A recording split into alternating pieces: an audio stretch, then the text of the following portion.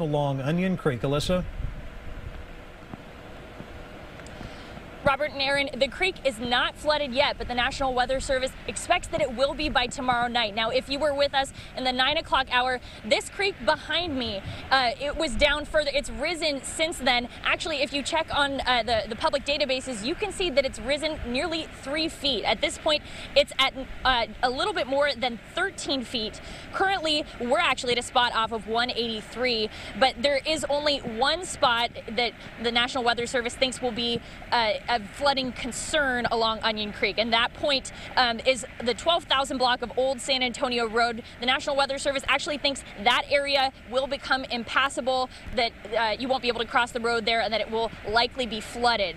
That area is really low, and it's flooded in the past. We actually went out there today. You'll be seeing some video from that. The water there is already rising up high at the bridge over the creek. The Weather Service says there are also some secondary roads that may flood in the area, but they don't think that any homes or structures there will be impacted. Now, the Emergency Services District 11 says they've seen standing water on some of the roads, and they've doubled their staff patrols to respond out there. They've also been checking up on spots that have flooded along this creek in the past. They're urging people who live near the creek to keep checking on conditions because things can change here in a small amount of time. We're telling them to wake up in the middle of the night, set your alarm clock, go out and check and see, is it flooding, or either have arrangements to go stay somewhere else. If it does get, flooding does get bad where people have to leave, we already have been in contact with the Travis County EOC. We've been in contact with them all day, starting a couple days ago when we knew this was going to happen.